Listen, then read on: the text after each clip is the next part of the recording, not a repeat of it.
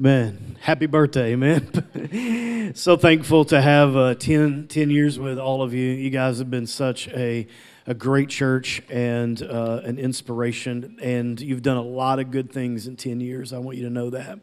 So whether it was making weekend services happen, whether it was funding something, resourcing something, looking back yesterday, I spent just an hour or so just thinking about the past 10 years, and there's no doubt that COVID was a very, very difficult year. We were not prepared for it. We weren't prepared to do church online, and we weren't prepared to try and keep people together. Yeah, something just fell over there. We weren't prepared to try and keep people together. But you stayed with us and you gave us grace and you helped us financially. We weren't here to talk about giving and resourcing and offering, but that didn't keep things being due. And you just were so faithful. And so over the years, man, we've had the privilege of baptizing so many people and doing so many groups and having so many weekends together. And I'm just thankful for this family of faith. And so happy birthday to all of you. Thank you for 10 incredible, incredible years. And so today I am in part 2 of a series. This series is called Rooted, and I wanted to take a moment. Our internal publishing put this together. This is a study guide on this series called Rooted. And I believe you can order this through Amazon. This book is $5. The unfortunate part is our series is only 3 weeks long. This book is 7 weeks. And but this was written by our campus pastors, put together by our creative team, and it's really, really good and well done. So these are $5. It cost that's what it costs to have it made. This isn't a moneymaker. I've got 20 here today. And so what I want you to do at the end of service, I'm just going to spread them out here. You can take one. You can throw $5 in the offering. If you don't have $5, take it anyway. Okay? The point is to get it to you. So just come up, grab one. We're just, if you got $5, you got it. If you don't, you don't. We want to put it into your hands. And then you can order one directly from Amazon. Again, do we have that link? Maybe not. But you can order that directly and get it to you. It's really, really solid. So I ask you to bring your physical Bible this year. I want to just explain that for just a second. This is, a very brief time that we get together. And even though we are big tech people, I'm preaching from a MacBook today, but even though we're big tech people around here, we want this to be an hour of just uninterrupted focus. And I think kind of putting our phones to the side, opening our Bible, putting it in our lap, grabbing a pen, being tactile for the hour can really help us to just maximize our time together. This isn't anything other than that. I just want us to revisit and come back to the point of simplicity and focus, and I think this helps do it. And so again, as Craig said, if you don't have one, please tell us, okay, because we want to get one into your hand. There's no shame in it, and you can bring any Bible that you want. We had a guy growing up, he brought his grandmother's coffee table Bible, that big one that's like he would bring that to church. He's a super Christian, and so if you want to bring that, you can. But we are in a series on Rooted. And so last week we talked about shallow roots. We talked about what it means to have things of strength and greatness and the ability to lose that just by being shallow, by having a lack of depth in our lives. There are a lot of people who come to a point of being saved by grace through faith, and they are on a journey, but they never take depth. They never become a follower of Christ. It is a point of forgiveness, repentance, but they never go on a journey of depth. And so that's kind of what we talked about last week, making sure that our roots are indeed deep. Today, I'm going to talk about a tough topic, one that is applicable to every single person in the building. But it's just hard content because it's so truthful. And sometimes truth has a little sting to it. And so today you may feel that some. But today I'm going to talk about a bitter root It's what the Bible even calls poisonous fruit. And so it comes from a place of bitterness. We're going to take our main text from Hebrews chapter 12. So if you would, go there with me in your Bible. And we're also going to show that to you on the screen. I'll ask you today to leave scriptures up as long as possible. Since I'm asking people to turn to their physical Bible and take notes, I want those up as long as possible. So Hebrews chapter 12, 14 and 15 is going to be where we take the most meat from today. This is what it says. Make every effort to live in peace with everyone and to be holy. Without holiness, no one will see the Lord. See to it that no one falls short of the grace of God, meaning that it's extended. See to it that no one falls short of that grace. Give it away. All right? And then he goes on and says, and that no bitter root grows up to cause trouble and defile many. Let's read that last part again. See to it that no one falls short of the grace of God, and that no bitter root grows up to cause trouble and defile many. Bitterness is always looking for a way to get into our lives. When you experience disappointment or hurt, or you've been treated unfairly, or you have been lied about, it hurts. And if you don't deal with that well, then bitterness has an opportunity to create a well in your life, a well that holds your hurts, right?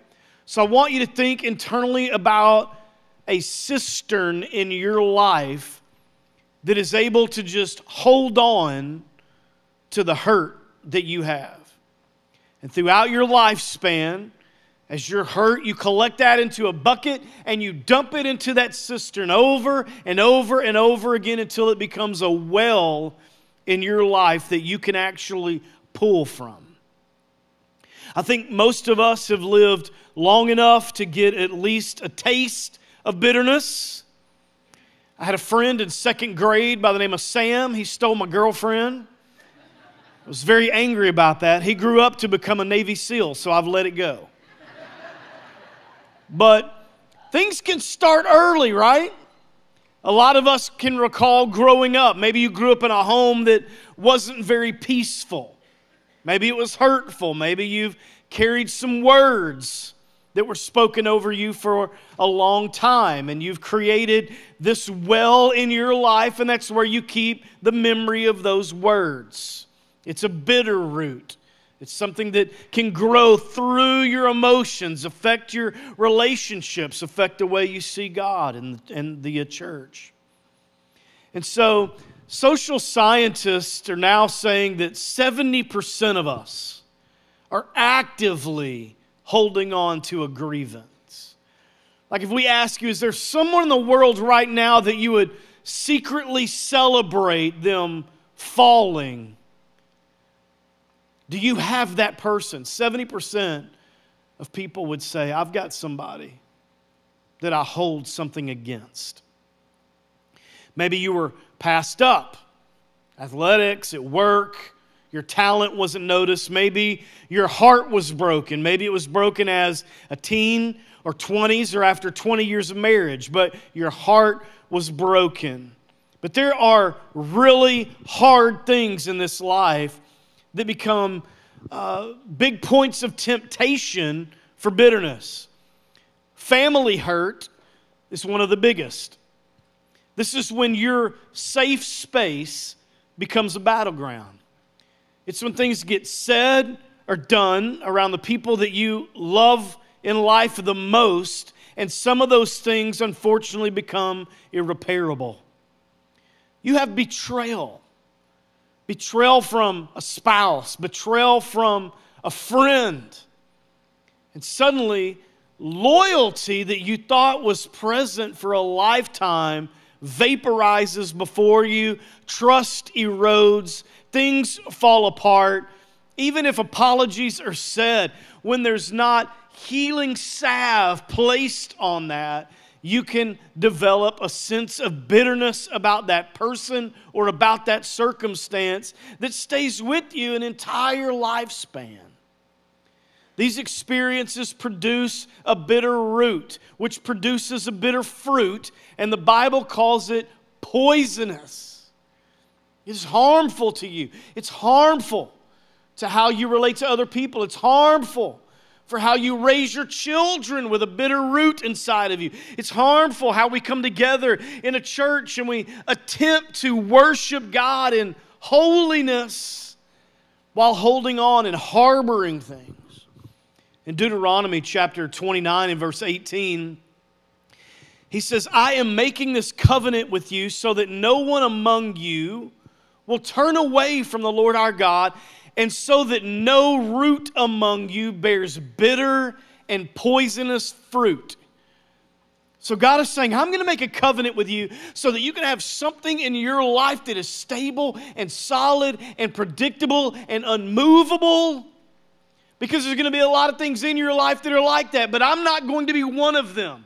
He says, I want to give you a covenant. I want to create something that doesn't move so that there is no bitterness inside of your heart and poisonous fruit that can come up. A bitter root is terrible. It's actually why Cain kills his brother.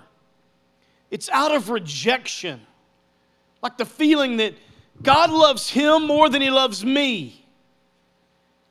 And so I've been rejected, and then he murders him. It's terrible bitterness. Joseph's brothers sell him into slavery because he shares his dream with them. So I will be honest here. This is a side sermon. Be careful who you share your dream with. Okay? Not everyone is happy that God is blessing you. So be careful there. But Joseph's brothers become so jealous of his story, of the favor that is on his life, that they become bitter and they say, we're going to sell you off, and that thing that you've got with our dad where he likes you the most, we're going to tell him you're dead. All because of bitterness. Absalom kills his own brother Amnon out of anger.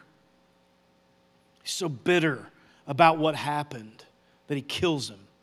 Bitterness in its worst form evolves into something that we were not even allowed to talk about in our home growing up, and that was the word hate. Our parents would not allow us to say, I hate something. It was just looked at like a terrible word. You did not say that you hated a person or you hated a thing. You were allowed to say dislike, I disagree, but you could not say, I hate that. I hate them. It was just something that you didn't do. And hatred is the evolution of bitterness. It becomes the end game. It is the accomplice to every murder that you can talk about is bitterness turning into hatred and hatred becoming an action. Hatred can wield a weapon. It can murder a marriage. It can fell a friendship. And I'm being sensitive here, but some people who are experiencing suicidal thoughts are in a state of hatred that they have aimed toward themselves. Like they've got such negative self-talk. I hate you. I hate who you are. I hate our life. I hate what you become. I hate what you did. This is all your fault. And those thoughts build and build and build until they become what seems to be unbearable. It's bitterness turning into hatred. I don't know if you've ever seen that show Alone. Anybody ever watched that? I don't think it's even like, okay, there's only one of us, so I'll talk to you. Yeah, right there. Alone used to be one of my favorite shows. They would drop you off in the middle of nowhere alone, and you had to just survive it. And you had a satellite phone, I think, and you could, if you used it for any reason, like if you called your mom, it was over. If you called for help, you ended the show. You were done. And there was one guy, one season, who was dropped off 2 hours later, the sun sets. He hears a bear in the woods, and he's out. Hours later. I've never felt so connected with someone on TV like that guy. You know, that would have been me. Me with a satellite phone. Robbie, it's over. I'm coming home. I don't care about the $1 million. I heard a bear in the woods. Okay? So I'm coming home. And one thing you learn from that show or any show like that that's outdoors is if you see a wolf, you are probably surrounded. Because a wolf does not travel alone. It hunts in packs. And they're very strategic. And they're very angry and they're very hungry. They're not there to make friends. They travel in a pack, and bitterness, unfortunately, comes the same way. So you think you may be dealing with one little bitter thought, but be careful because bitterness has best friends. Now, Ephesians points this out to us. Ephesians 4:31, Paul writes, and I'm going to go slow here because I want you to see this whole thing. He says, let all bitterness, okay, there's the leader of the pack right there, the main wolf. And then he starts to list them off. And wrath, and anger, and clamor. Okay, now clamor is normally a word we don't use, but it basically means this: a confusing noise. Like there's something in your life that's just, you know, that like that movie Dumb and Dumber when he says, hey, do you want to hear the most annoying noise in the world? Ah! You know, it's like that. You're like, man, that is so annoying. He says, take clamor and slander and put it away from you. And then he remembers one more wolf, and he says, oh, and along with all malice. Malice is this: it's intentional harm. It's first-degree harm. Premeditated. I've thought about a way that I can hurt you. I have put together this incredible post for Facebook, and I'm going to hit enter and watch this thing work. That's malice. He says, I want you to do away with all of that. The entire pack. Not just bitterness, not just one thought, not just the one thing. You got to get rid of all of it that comes with it. And so I want you to write these things down because I'm going to spend the rest of my time giving you 3 areas to start looking for bitter fruit in your life. The first one is the most obvious. It's from our mouths. When we're bitter, we talk trash. We have an opportunity. Now, we disguise it as requests for prayer. Or we say, hey, you know, I don't know if you heard, but I'm really concerned. And then we follow it with this.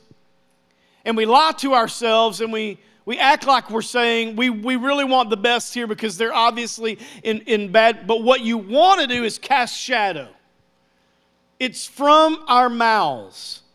Luke chapter 6, verse 45 says, a good man brings good things out of the good stored up in his heart. There's a pattern there. Good, good, good. And an evil man brings evil things out of the evil that he has stored up. Evil, evil, evil. For the mouth will speak what the heart is full of. Now, man, if that is not a scary verse, right? Can I get an amen?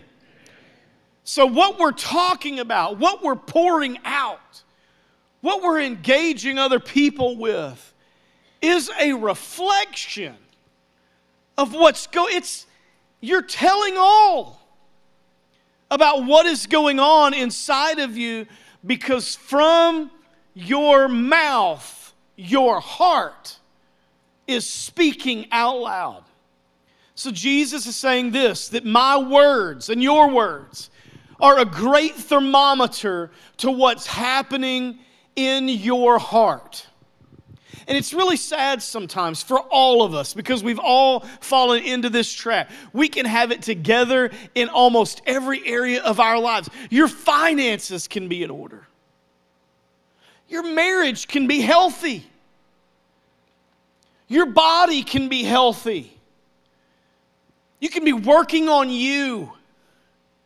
And suddenly, the right moment, the right opportunity can trigger that well that is in your life that has not been dealt with. And from that, it begins to just scoop out and pour out of your mouth into the physical world, into the ears of other people. And everyone sees as you expose what you're really about when it comes to that circumstance. Like all of you, I have had some tough life experiences. I've had a season or two in my life where I have certainly had bitterness in my heart, not just in my head. I have had a well of bitterness in my life before. Without realizing it, my speech changes. Why? Because my heart becomes bitter. My mindset changes. The way I view my life, my friendships, my family, the church, the way you might even perceive God at a certain time. Your compassion level or tolerance for others can dip as you become bitter. You don't care as much because you're calloused in that area. You're hard toward it. You don't want to repent toward it. It is something that's very difficult and challenging for you. I have had my wife confront me in these areas and go, hey, I don't know what's going on here, but we all see it and we all feel it. And as a man who's trying to be godly, that hurts when your wife becomes your surgeon and sees what's going on from a different perspective and says, hey, I think you've got some bitterness in your life that you've got to deal with. It's not fun. A little bitterness poisons the whole well of your heart. And it's awful for me because I want, in all honesty, I want to be a godly man and a good father, and I want to be a good husband. I want, my father is here today. He's 80 years old. He is the best man that I know in the world. And in 30 years from now, I want to be just like him. This is the truth of my life. But there are potholes along the way that I've fallen into. I have baptized people while being bitter in my heart. Not at them, but just in general towards something. I've had to come to the pulpit and speak the word of God and have something in my life that's just not firing in terms of bitterness. I think we've all been there. I remember one time being in a counseling session with a couple, and the man said, it started to get really heated, and I always like that. I always like, because I feel like now we're getting, down to it. And he said, she thinks I'm stupid. And I said, how do you know that? He said, because she told me. That's a poisonous well. Okay. Pretty good indicator that from the abundance of her heart, her mouth did speak. Second thing, are you watching reruns? Okay. Kids don't even know what a rerun is anymore. But if you're my age, you know what it is. It's Thursday night. You got a bean bag on the floor and Totino's pizza rolls. We would watch repeats of the Dukes of Hazzard. Because there was no such thing as Netflix. You can always tell if you have something in your heart to deal with by how many times you replay it in your head. I'm not going to ask you to raise your hand, but I'm going to ask you out loud, and then you're going to ask yourself, how many of you are overthinkers? All right? Like you overthink it. And then you think it again. And again. And the first time you told yourself, it might have been kind of on the truth, but by the time you've played that 50 times, you're bending it in a way that is untrue. And now your emotions are involved, and now bitterness is involved, and now that pack of wolves is in your life, and now it's affecting you physiologically. You can be so bitter, it affects your blood pressure. You can be so upset and bitter that you are anxious, that you are losing sleep. Because that pack of wolves is just running through your life and running through the scenarios and running through what you'd like to do. All of a sudden, that same spirit that drove Cain and Joseph's brothers and Absalom are in your life. And I'm not saying that you're thinking about murder, but I'm saying you're thinking about malice. Like, wouldn't it be great if? And then you've got this scenario playing out of what would happen. John Acuff calls this in his book, he calls it a soundtrack. Like, and if you don't remember what a soundtrack is, a lot of people used to sing in church using a soundtrack. They would put it on, it'd be like the music, and it'd sound like a full band behind them, and then they would sing over it. Now, relate that to your thoughts. It's like you can think over it, you can work over it, you can be married over it, you can have a lot of things going over it, but some in the background. It's just the background music playing over and over and over and over again, a soundtrack in our lives. And Paul is saying, man, this is an old problem. So Paul is saying, listen, if you let that get in your heart, it's going to be so hard to follow Jesus. Do not let your roots become bitter.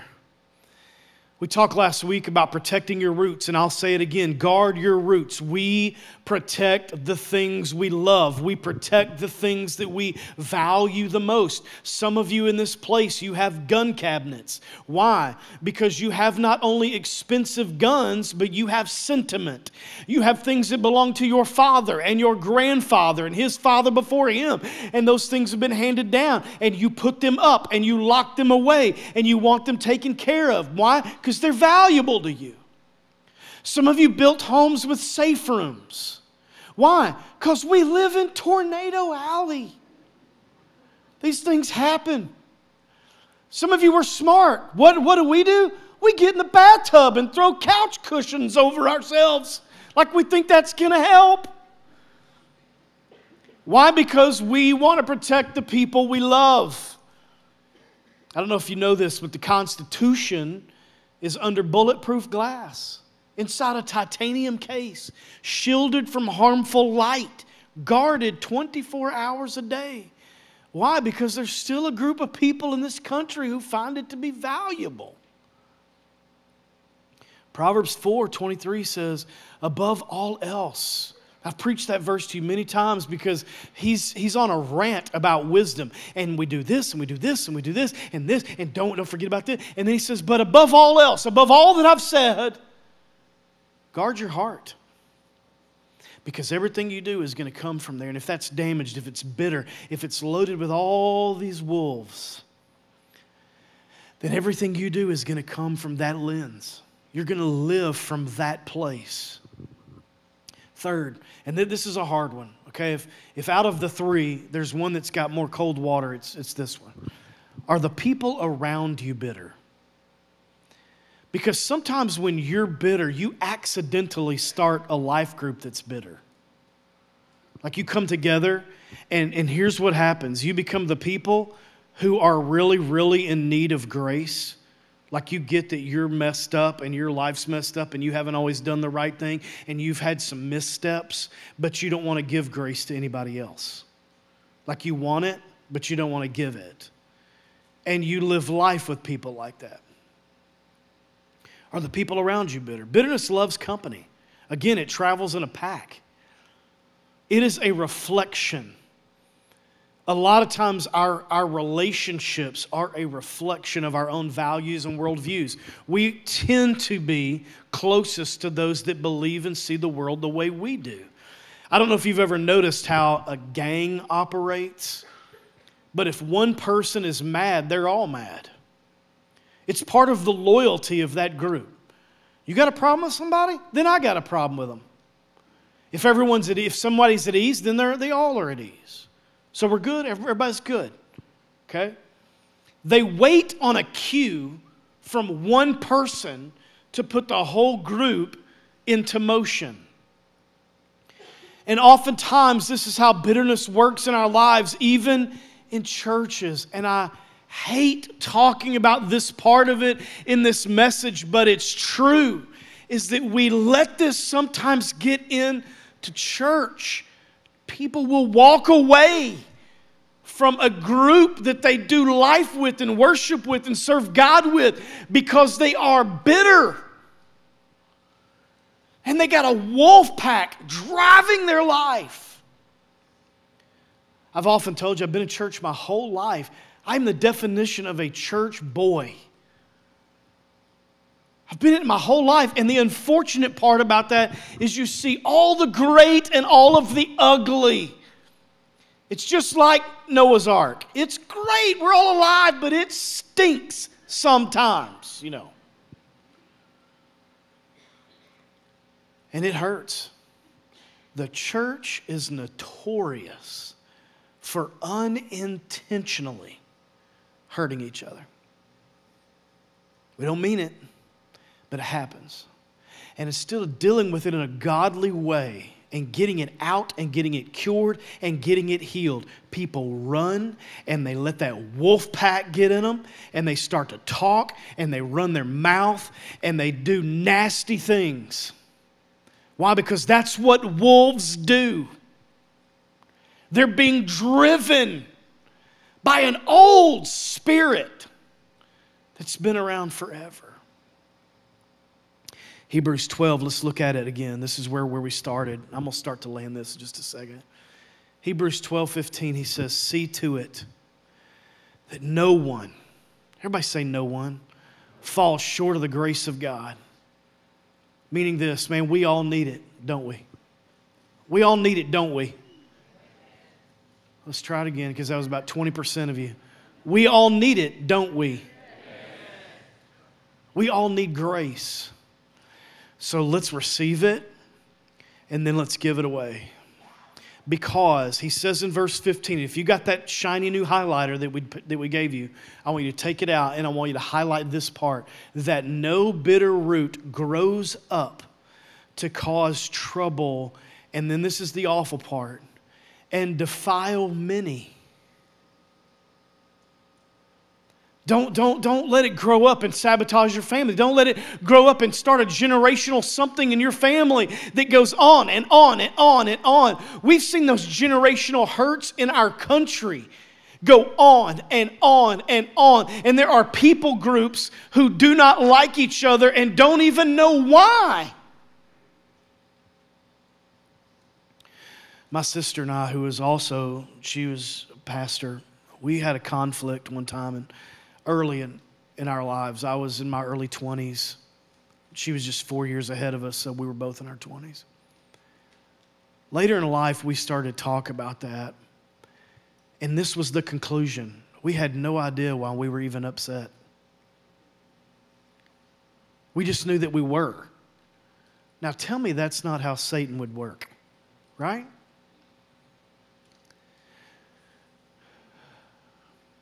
I'm mad at you. Why? I don't even know anymore. I just am. That's bitterness, man. That's a root that grew up and just defiled, that robbed you of incredible moments. So when you're looking for a fruit of bitterness in your life, we may want to take a look at the people around us. I don't want to pass bitterness on to my spouse. And I'm not talking about sharing hard times, because you will. I'm not talking about sharing conflict, but I'm talking about shared bitterness. I'm mad at somebody, and now I want you to be mad at that same somebody. It used to burn me up when I'd share something like that with Robbie, and she was like, oh, that's unfortunate because I love them. And I'd be like, you better get on my team. I don't want to raise a bitter child. Can somebody say amen? Bitterness can break up a lot of things. And Paul teaches us in Ephesians, and here it comes. Here's the remedy. Here's what we waited on.